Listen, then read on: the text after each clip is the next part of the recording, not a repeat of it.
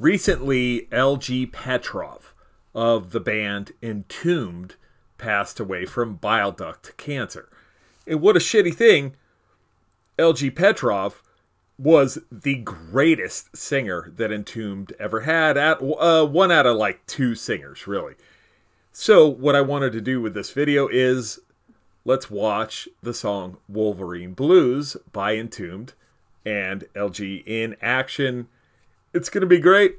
Let's have a good time. Let's watch this video and see what happens.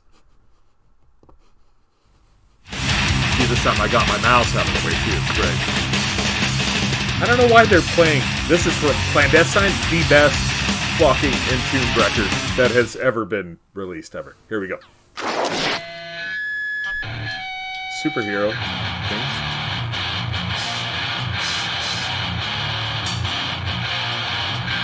I like the sunglasses.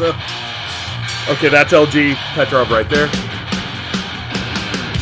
That's Nicky Anderson, who kicked LG Petrov out of his fucking band, Entombed, in between Left Hand Path and this record, which was Wolverine Blues, because LG made a pass at his girlfriend.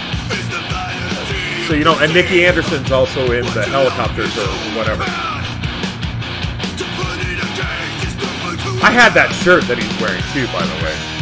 I really did. This song is fucking great too.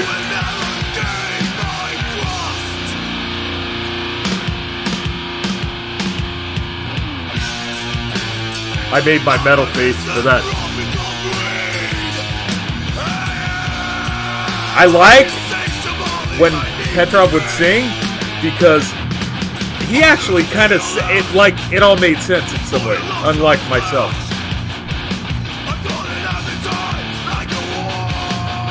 I don't know why they had to throw Wolverine in this fucking video, though.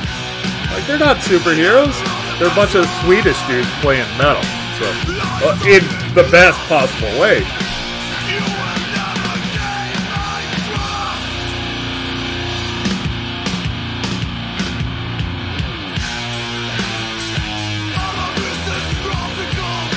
Not to detract from LG Petrov in any way either, Nicky Anderson played drums better on a 4-piece drum set than anyone I've ever seen in my entire life. I saw him tuned live in, like, I don't know, 1998 or something, 97 maybe? And he went from like a 20-piece fucking drum set to this tiny little 4-piece, and he still sounded just as good. Great fucking song.